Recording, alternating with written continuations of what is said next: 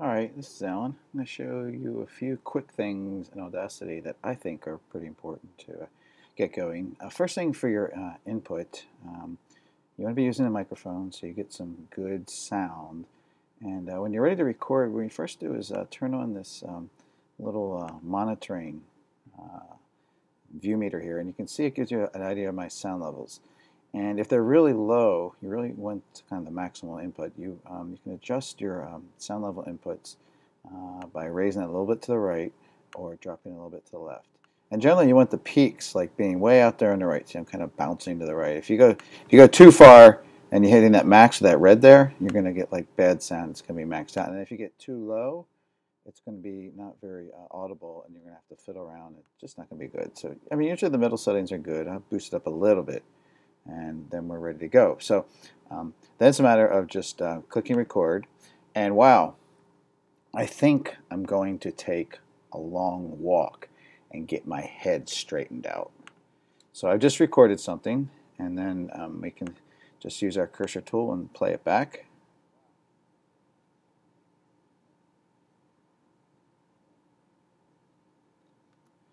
I use the space bar. The space bar is sort of the start and stop command. So if I want to start playing here in the middle, or if I want to hear, I hit space, start, space, stop. So that's one handy thing that you want to do in Audacity. And you know, with a track like this, one of the things you may want to play around are some of the effects. So if I want to make it kind of a goofy, maybe with this little bit of echo, make it sound like I'm in a chamber, and I can play it again.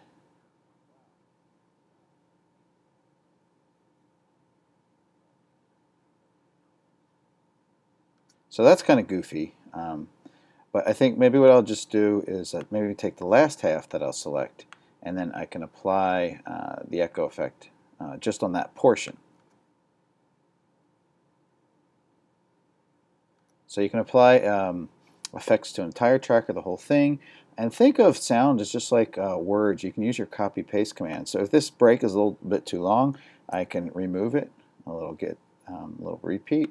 And then if I just want to play a section, I can highlight it and hit my play.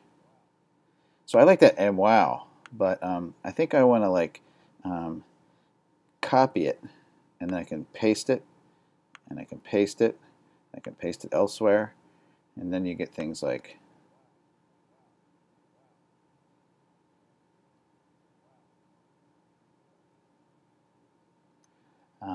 yeah, obviously you can do things like in the beginning. I think I've got a little junk, so I'm going to take that out.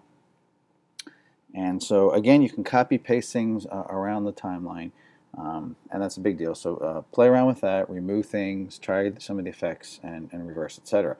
But the real power of using Audacity and sound editing is the way you can layer things. So we want to build like a whole sonic layer. That's just my voice track for this little demonstration I'm going to do. So now what I'm going to do is going to go to File, Import Audio, and I got some stuff I left on my drive somewhere. Now I got to see if I didn't exactly prepare this right. DS106 audio. Arrgh. Alan, where did you put your stuff? Organizing stuff into folders, audio stuff. So I have a few different sound files. So first I'm going to, I think I'll just bring them all in. I got some music, some T-Bone Shuffle. I got some sound effects I downloaded from Freesound, goals in C, and walking. Let's just do the sound effects first.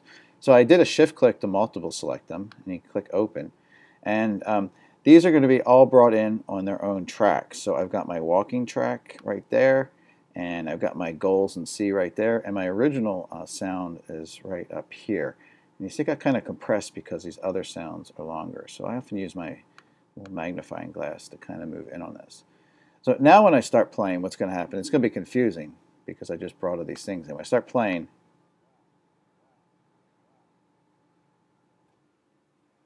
all right, so I do have those layers, and they're all kind of stacked, but they're a little bit competing with each other. So what I want to do is I want to start off with a goal sound. So actually my time shift tool is pretty interesting. So I want to move my audio track down a little bit in time so I can begin with this kind of base of the goals. The walking one, I'm actually going to mute for now so it doesn't interfere. So now just to double check, in the beginning I've got the goals.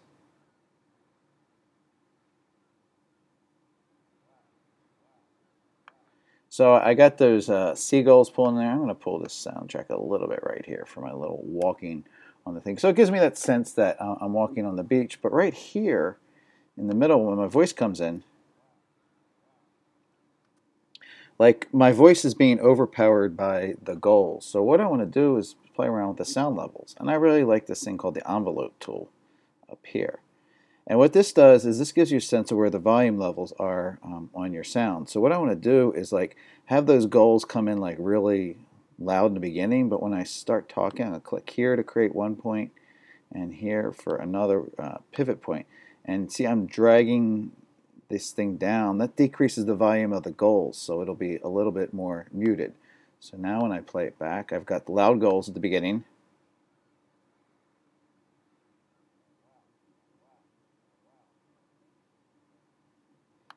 All right, that's still a little bit loud, so I'm just going to like drop this pivot point a little bit and just make this really soft. And we'll start playing here.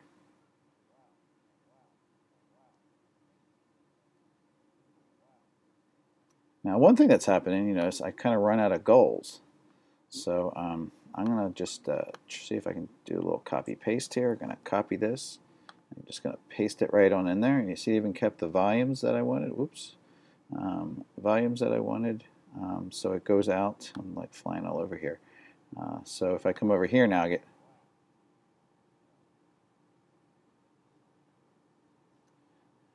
and I may even want to put one more because I'm going to have some other things going on. Oops. Let's copy this again. That's what happens when you do a seat of the cuff demo. And when I get out here, I may want to just bring that sound back up again because I'm done talking, and just make the goals come in a little bit stronger. So that's my sort of background noise of these seagulls. I also have this sound effect of walking footsteps. So, and I want to put that, shift it out even farther in time. And you can see just from looking at the waveforms that the volumes and that is not really all that loud. It's kind of a real subtle effect. So I'm going to mute the goals a little bit, just to give you a sense of what these footsteps sound like. Go back to the cursor tool so I can play.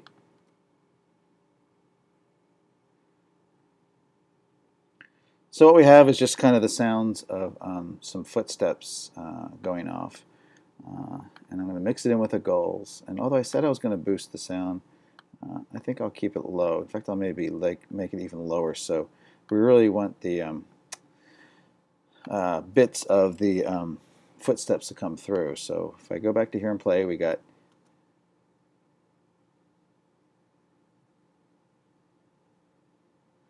so we have kind of a nice ambient effect there of the goals still going and my footsteps going out off in the distance. And actually the footsteps are going to go on by themselves.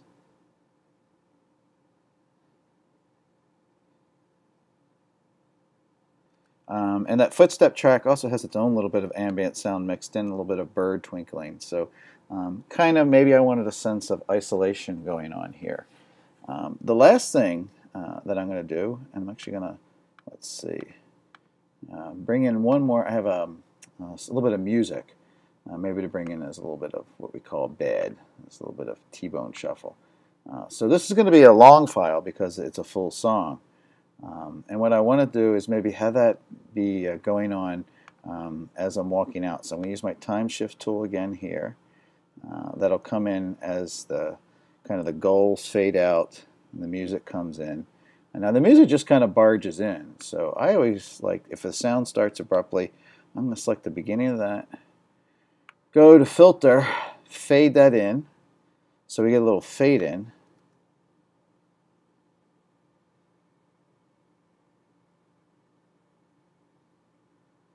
So I'm walking.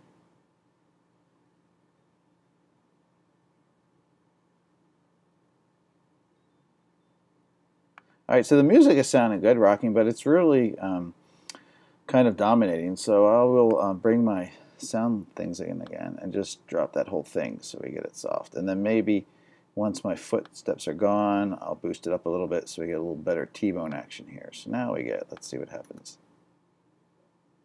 Walking. I'm crunching, walking over T-bone walker.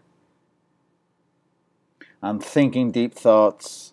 I'm walking in the woods.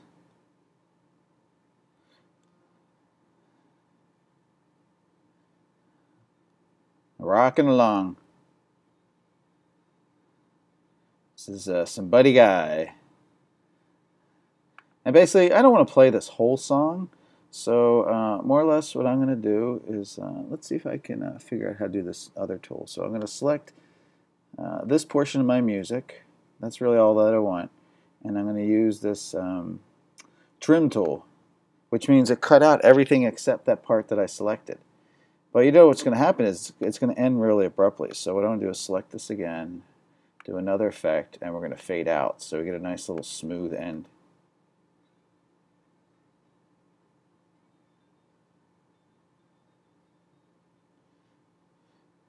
So I have my, a little bit of walking music. I've got a couple sound effects.